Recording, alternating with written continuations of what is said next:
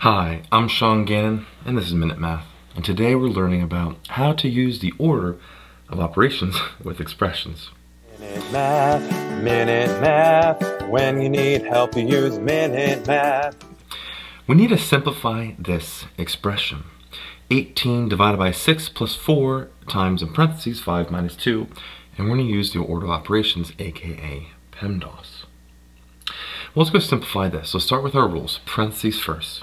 So anything that's in the parentheses, we need to simplify first. So I'm going to write down everything else, 18 divided by 6 plus 4, and I'm going to deal with what's inside the parentheses. The only operation here is subtraction. 5 minus 2 is a 3. Now from here, we go down again. Please excuse parentheses, exponents.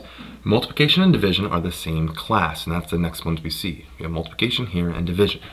And so we read left to right with that same class.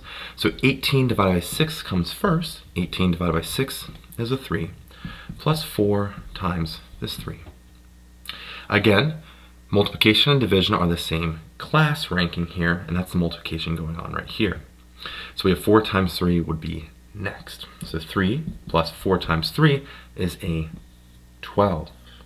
From here we have one operation left, which is pretty easy to do. 3 plus 12 is a 15. And there we have it. We've simplified our expression using PEMDAS, and we got a 15. I hope you learned something here on how to use the order of operations with expressions. If you did, make sure you like this video and subscribe to our YouTube channel.